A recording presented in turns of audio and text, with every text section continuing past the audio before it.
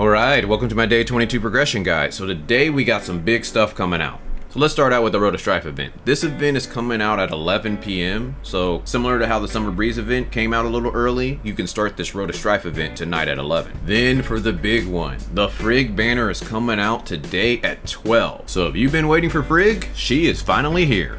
On top of that, especially if you're rolling, I wanted to point out to you that they're refreshing the gift shop. So how we were able to buy those special packs of red nucleus and everything for titanium, you can buy those again. So before you roll, make sure you go to the gift shop. So now that that's out the way, let's go ahead and knock out our dailies. So to reach level cap for 54, you need 1.6 million experience. So starting out, you want to do Mia's Kitchen, your bounties. Then, if you have any ruins, you can possibly do those, or save for tomorrow. Next, you could do your story. I didn't see any announcements about Artificial Highlands, so you may not need to rush your story, but if you need a lot of experience anyway, you might as well go ahead and start completing it. Vitality. For today, we got access to shoulders and a chance at the Shiro Matrix. So again, if you already have these, you might not want to run. I don't recommend that you use your Vitality solutions. But again, if you're trying to push levels, it's up to you. Next, we have Interstellar Exploration. Make sure you're checking your Stargates to see if you have 2 or more for level 3 Stargates. But if you don't have any level 3 Stargates, you can do Dimensional Trials, but make sure you hit difficulty 4. Or if you need gold, you can always go to Space-Time Domains, but make sure you hit difficulty 4. For other ways to get experience, you can get Rust and Iron Chest, Password Chest, and Supply Pods. But other than that, check out my experience guide if you want some more ways. Then don't forget to do your daily gifts. You want to go to the Black Market and talk to Hopkins. You want to go to Cetus Island and do the Claw Machine. Then you want to do your 2 ability trainings. Next, you want to maintain your vehicle. So some of the best places is Astra Shelter. The next place would be Bangi Shelter. After that, we got the Black Market. And the best place, High Crows. Also attack any elemental rocks you see for crystals. So now let's talk about the weekly tab. Make sure you're keeping up with this. Now we head over to challenges. Remember you got the Bygone Phantasm. Make sure you're going in there, trying to climb those ranks. Then we got Frontier Clash.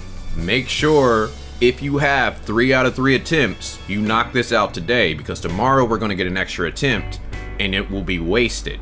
So I need to definitely do this today.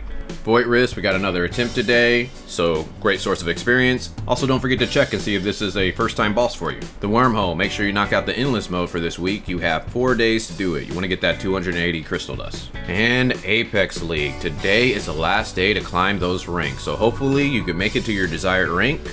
Then don't forget about your daily buys, so you want to go to shop, hot, and buy your 2 vitality solutions. This is only if you can afford it. Then we have the Commissary, starting out with the Crystal Dust Store. So again, remember you want to try to wait till level 56 so that way you can buy those handguards. But if you got lucky in Frontier Clash, feel free to buy what you want. The Crew Store, either buy Potent Omnium Crystals or buy Relic Shards. And the way how you get crew points is make sure you're doing your daily donations and also aiming for those 4 missions for the week.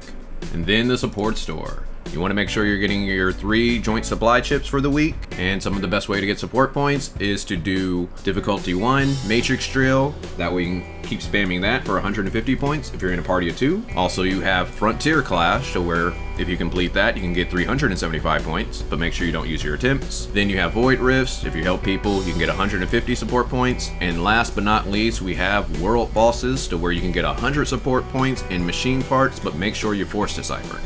Once all that's done, you can go achievement hunting, explore the map, or go mount farming. Well, hopefully you guys enjoyed this. If so, check out my day 21 video. But other than that, talk to you guys later.